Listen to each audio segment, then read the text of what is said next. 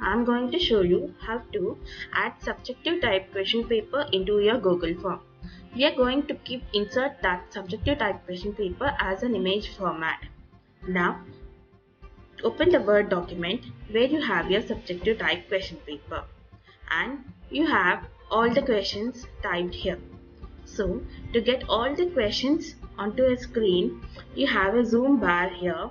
You can just zoom it down so that you can see all the question paper, the complete question paper here on a single screen. You don't need to scroll it.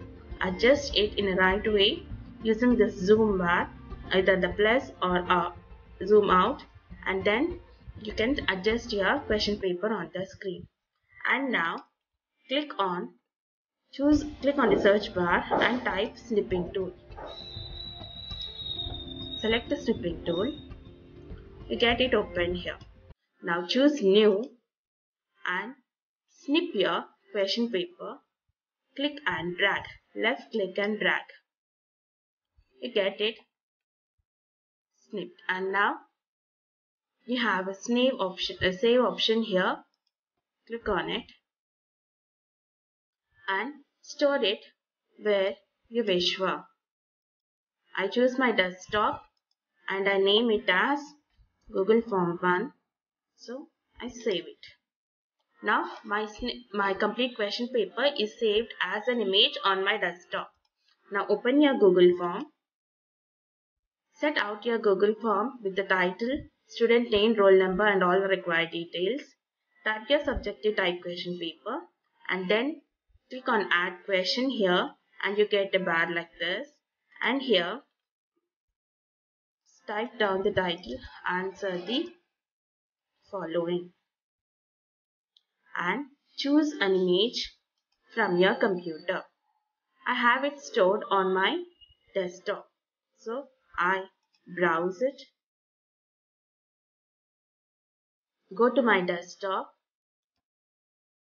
and I have saved it as GF1. The image will be loaded. In this way, you can adjust the size here. And this is how you can insert your subjective type questions onto your Google form. Require and then choose settings. Click on quizzes and make this as a quiz. Click on save. Set out the answers. Answer key as 4 and then give the marks.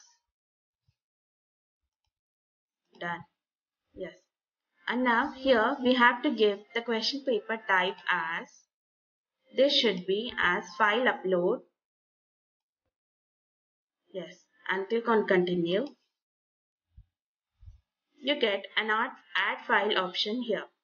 For this, you have to allow only specific file types. We will allow children only PDF format. Maximum number of files is 5 and maximum file size is 10 AB. That's all. And this is your file form. This is how you set your settings. And now we'll take the preview. This is my sample question paper and you get an add file option here. Students will click on add file, upload their files and submit. This is how you add your subjective type question paper onto your Google form. Thank you. Do subscribe and like my videos.